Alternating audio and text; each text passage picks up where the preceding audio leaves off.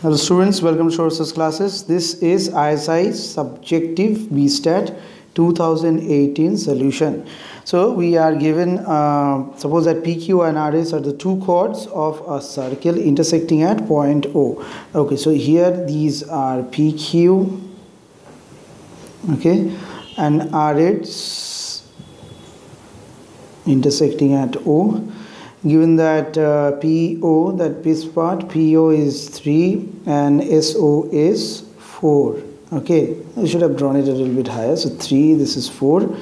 And moreover, the area of the triangle POR, that is this one, is 7 centimeters square. Find the area of the triangle QOS. Now QOS is this triangle. So we have formational structure, these two triangles to each other. So area of the triangle POR divided by area of triangle SOQ is nothing but PO square by SO square according to the rule. So this is 9 by 16. According to these two values, 9, 3 square and 9 by 16. So area of triangle SOQ is nothing but, it will be reversed, 16 by 9 into this value was 7 centimeters square as angle POR. So 112 by 9. Hence the area of the triangle QOS is 112 by 9 centimeter square. Now going for the next question. In this question, now we have question number 3. They say let f is a real plane and continuous function such that for all x with real values and t greater than equal to 0, fx is given f of e to the power tx, so that f is a constant function.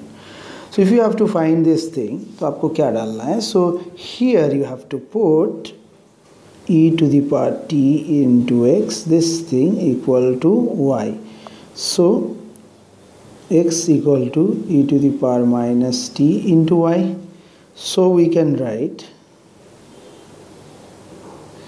f of e to the power minus t into y is f of y for all values of t.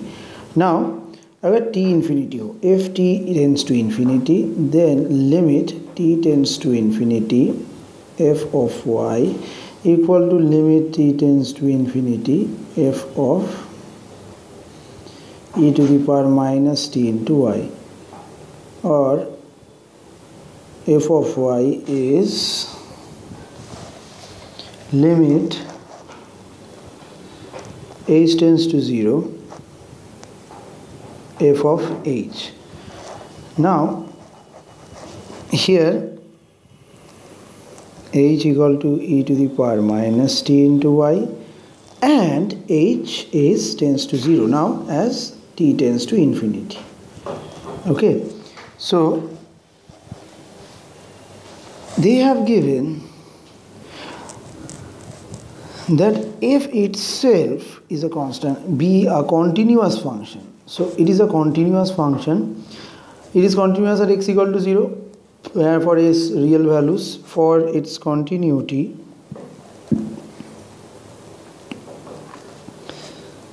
it is continuous at x equal to 0 also. So that is limit h tends to 0, f of h equal to f of 0. So if this thing applied, so directly now you can get to the direct answer. F of 0 is on for all values of y. Hence f is a constant function as well, because for all values, for f1, for f2, for f3, in that way it's giving you the same. So irrespective of anything,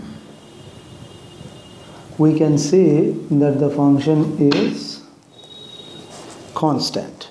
Okay, remember that continuity doesn't always guarantee differentiability as well. But in this functional structure, we can say that this continuous function is actually comes out to be a constant function, as at different point we get the same value. In the next video, I will solve from question number 4.